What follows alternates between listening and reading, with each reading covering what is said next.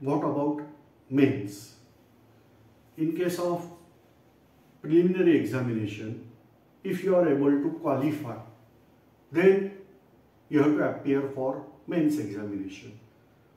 Preliminary examination is only objective in nature. That means a multiple choice question and you have to select the correct choice. Whereas mains examination is a written examination. You have to write. That is the most important part of mains examination. First, two qualifying papers are there. They are of obvious English language, and second, that is any one Indian regional language. If you are belonging to Seven Sisters, then you can consider English as second language also. But other than that, you have to consider only first in English and second any other Indian regional language. Obviously, these two papers are for qualifying marks. So their total, what we are going to get, you are not considering in that total marks. Henceforth, that means after these two qualifying papers, all papers we have to consider in total. So each paper is of 250 marks. So first paper, that is essay writing.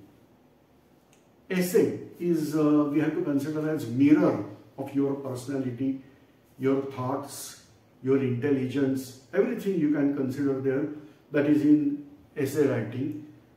Initially, this essay writing was of 300 marks and only one essay was there.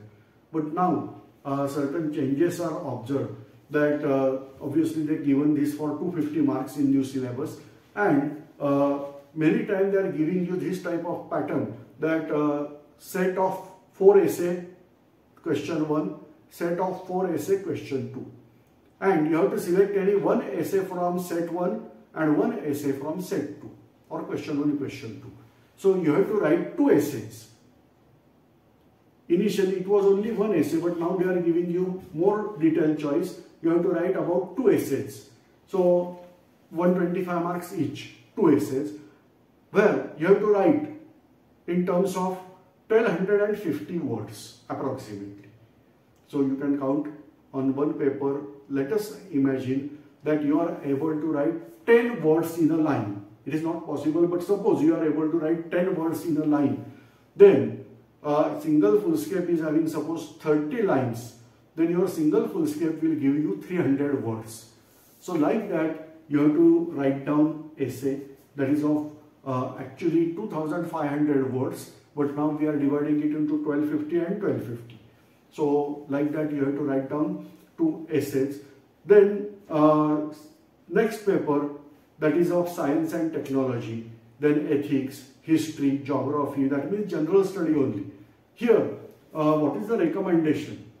That whatever you have studied for preliminary examinations, that is there only for mains, except ethics. Ethics, and another topic is there, that is internal security of India. So like that, minimum minor here and there, but rest of the topics, they are there belonging to preliminary examination only. So no separate study is, however, whatever optional subject you are going to select, that you have to study. Say till here, that means in case of prelim, your knowledge is expected that is up to 10 standard level, 10+2 level knowledge, that is useful. But when you are considering your optional subject, then it is usually graduation plus 1 year's knowledge. That means suppose you are going for MA, then whatever the syllabus expected in MA part first, that is there. If you are going for MSc, then whatever the syllabus for MSc part 1, that is considered here. That is in optional subject.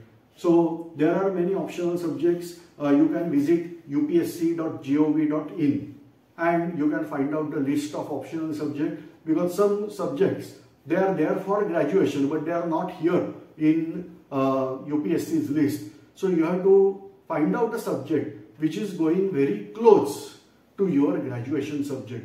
Many times students are taking some drastic decision. A science student will say that I will go for history or geography. Some students, they will select human anthropology and like that subjects. So keep in mind here, whatever subject you are going to select, that is of graduation +1 level. So very deep study is required. Your written answers are expected that part only. So you have to select for that optional subject. This is about mains. Now here 250 marks each subject is there. So optional subject, that is also 2 papers of optional subject. So 250 plus 250, that is 500 marks. They are there for optional subject. So here we are getting mains examination score.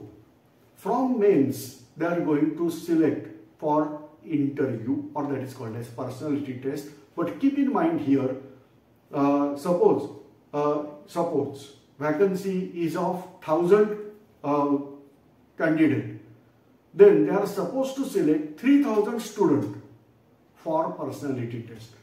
So we are saying the ratio is of 3:1. That is, from 3 candidates we have to select 1 candidate. So from 3000 they are going to select 1000 candidate, and like that they are going to arrange cutoff.